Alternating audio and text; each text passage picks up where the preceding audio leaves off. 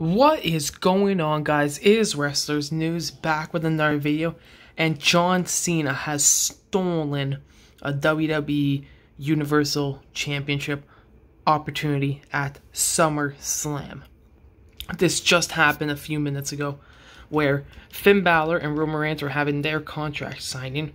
Then, out of nowhere, Roman Reigns says speech saying he thinks he's really good, very respected, and he's a hungry person. Finn Balor's hungry for the championship and hungry to do good.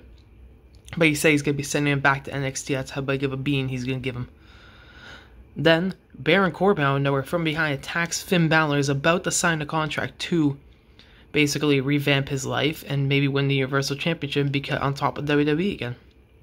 But then, out of nowhere, John Cena now attacks Baron Corbin. Then he signs the contract, making him the official opponent of Roman Reigns at SummerSlam. After this, we have backstage segments saying Roman Reigns telling Selena Vega, what's his name, Adam Pearce and what's her name, Sonya Deville, that this is not right, and it says Finn Balor on the contract, but he said, I see two signed names, that's Roman Reigns versus Cena. So this is official, it is going to be happening. Roman Reigns, John Cena, SummerSlam, 3 weeks from tomorrow. And I think Roman Reigns is winning, but this should be a very great match. And I'm very excited for it.